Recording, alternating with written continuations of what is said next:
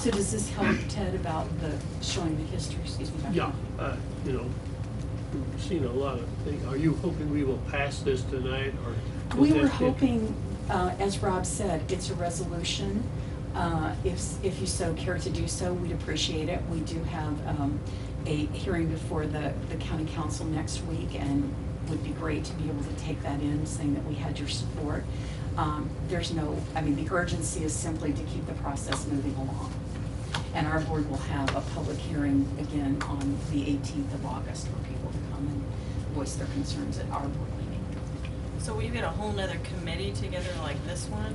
I plan, yeah, I think so. I think that's the best way to do, plus do the open meetings as well. I think that's two things. I think it's pretty amazing how fast you paid off the Trafalgar one.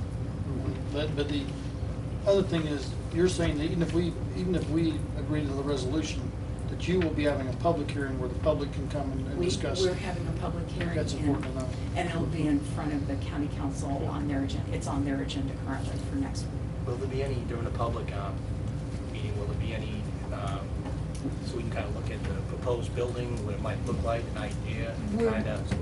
We're really not We're there. right? We're not there. We can share why we're here with pictures of what we saw that wouldn't work on the old site, but we're not there yet. Okay. What is the timeline for completion? I mean, is it like 2012, 13? They usually say from start of construction to opening is 18 months, and what do you think? But we'd have to acquire real estate before Right, then. right. So even if the 18 months is true, we still have to acquire real estate.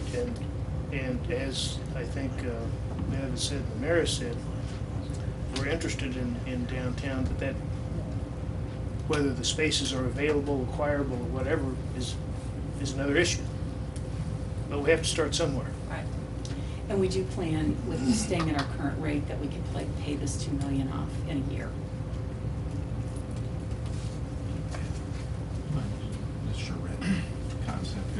I was, if you'll notice on the back, I was one of the members of this committee. And it was very interesting to see how they went through the process, and for Trafalgar, and really that project was shaped by the community itself, and their end result was was in large part due to the public's input into what they wanted. And they had a process called charrettes, where the architects would come in and they would engage the public in, you know, what types of things are you looking for? What types of activities would you use the library for? What would you, and through all that, they were able to incorporate all of the needs of the community and come up with some proposed plans. They did drawings and whatnot, and got, you know, thumbs up, thumbs down, and so through the course of it, it really was a truly an interactive process. It wasn't just, here's what it's going to be, Trafalgar, you know, take it or leave it. It was, and you were on that too. I know, and I love the process.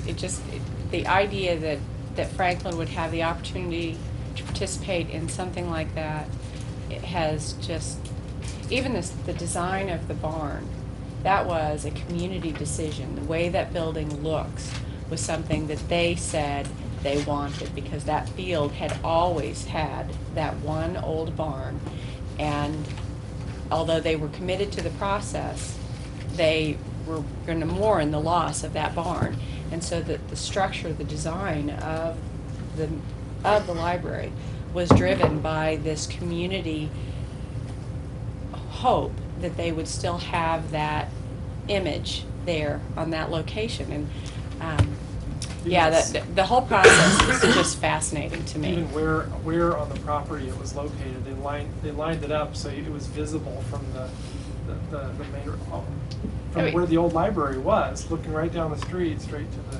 Yeah, I don't remember that, but that's what one of the things is, that just the process alone, just the opportunity to participate in something like that, regardless of what the outcome is, I think is really neat. That there's no other public process that I've ever heard of that's like this, ever.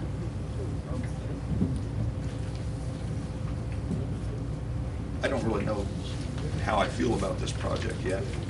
I'm not for it, I'm not against it. I'm very neutral. I understand that your needs have increased, as everyone's has. We're in a bad time right now, and that bothers me.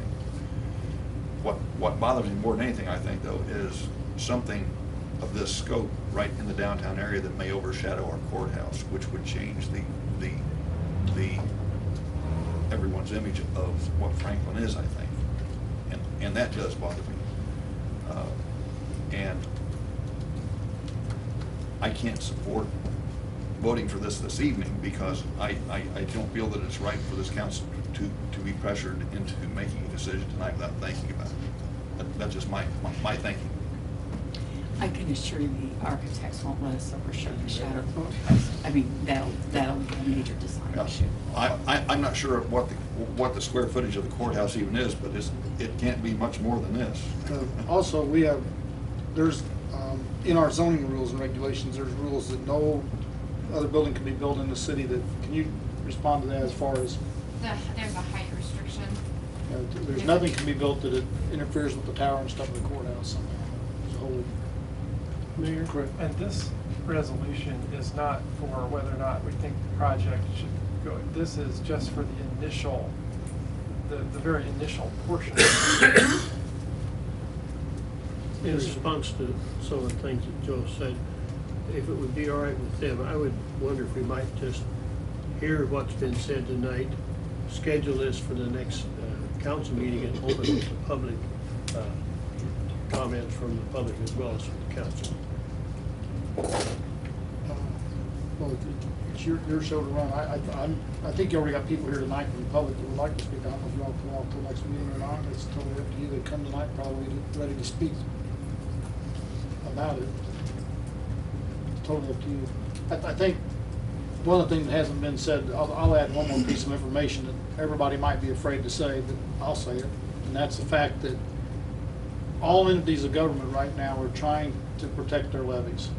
Because if you don't protect your levy, some other agency can take it. And the truth, same is true with the city, same is true with the county, same is true with the school. And I think one reason they're wanting to move forward with their $2 million bond is because their other bond's gonna pay off. If they pass this $2 million, that allows them to keep on moving and protect their levy. And that's just being honest. And if I was in their shoes, I'd do the same thing in that regards, because under the House Bill 1001 and the caps that we face, you got to be real careful how you play. It's a game almost. Unfortunately, it's a game of protecting. And in my case, when I'm trying to protect the levy for the city, I'm trying to protect the ability to deliver the services to this community. I want to continue to take care of my streets, my water, my sewer, my police cars, my fire engines, and so that is the situation that the state government has put us in with House Bill 1001. So you'll see everybody moving to try to at least protect their levies.